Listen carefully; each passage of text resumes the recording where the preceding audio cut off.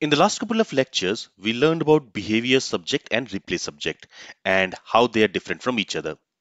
Now, there is also a third variant of subject which is called as async subject. So in this lecture, let's learn about async subject.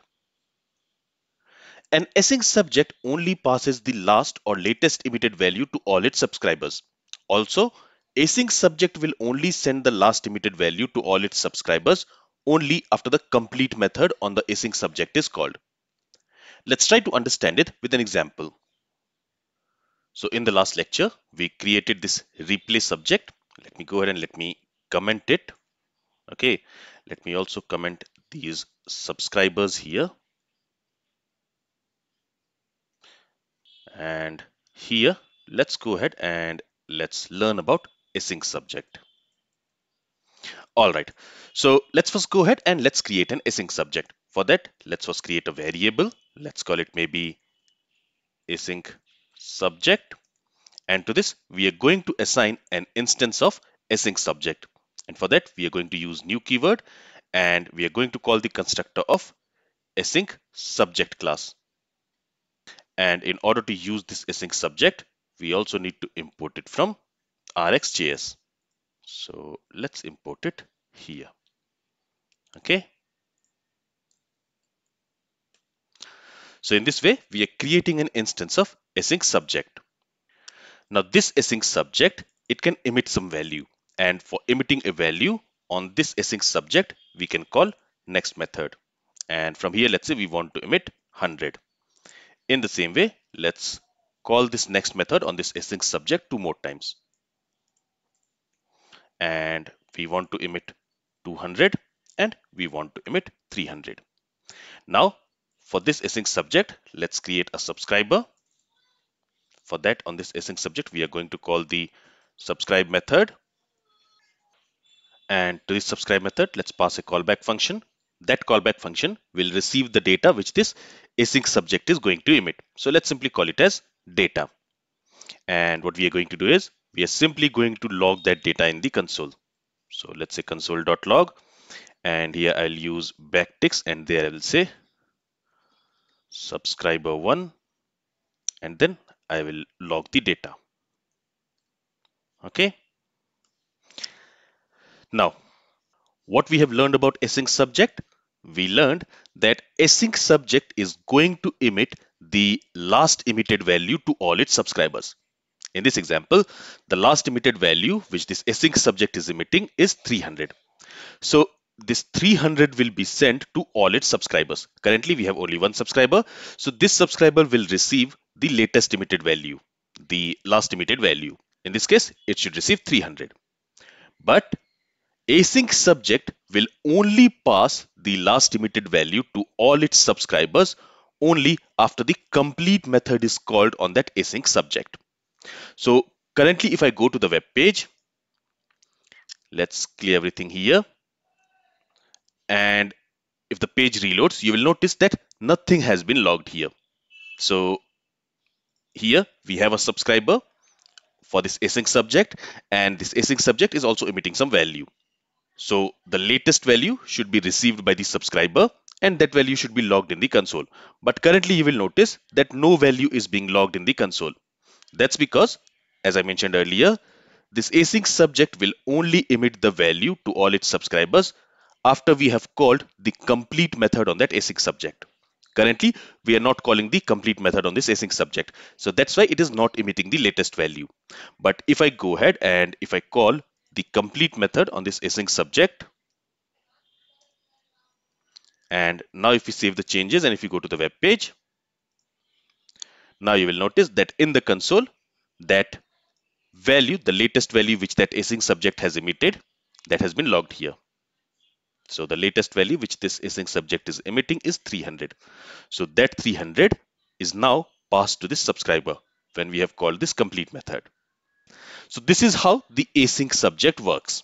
So always remember that the async subject will only emit a value after the complete method is called on it. If the complete method is not called, even though we are emitting some value from the async subject, it will not reach to all its subscribers. Now, if you are emitting any other value from the async subject after the complete method, for example, here we are calling the complete method on this async subject.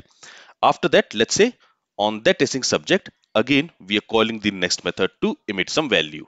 For example, 400. Now, this value here, it will be ignored. It will not get emitted from this async subject because as we have learned earlier also, once the complete method is called on an observable, after that, if we are emitting any value, that value will not get emitted by the observable. Here, we are emitting this value 400 after we have called this complete method. That means this observable, this async subject observable, it has already emitted the complete signal. So after that, if we try to emit any value, that will not get emitted. So here, the latest value is still 300 and that will be passed to all its subscribers. So again, if we go to the web page, there you will see that 300 is logged and not 400. And we can also do the same thing by calling this complete method after we have a subscriber. So currently this async subject is emitting these three values 100, 200 and 300, but it is not emitting any complete signal. So we are subscribing to that async subject and after that I'm going to call the complete method. So now this async subject has emitted the complete signal. So in this case, the latest value will be passed to all its subscribers. Now again, the latest value will be 300 and not 400 because once the complete signal is called, no more value can be emitted from the observable. So the last emitted value will be always that value which has been emitted before calling the complete signal. So here also the latest value will be 300 and that will be logged in the console, as you can see. Now let's go ahead and let's add one more subscriber for this async subject. So here I'm adding one more subscriber and in the message, let's say subscriber 2. So again, as we learned, the async subject, it will pass the last emitted value to all its subscribers. It will pass the last emitted value before the complete method is called on that async subject. So in this example, here we are calling the complete method on this async subject.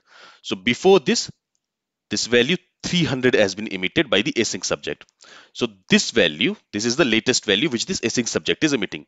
So this value will be passed to all its subscribers.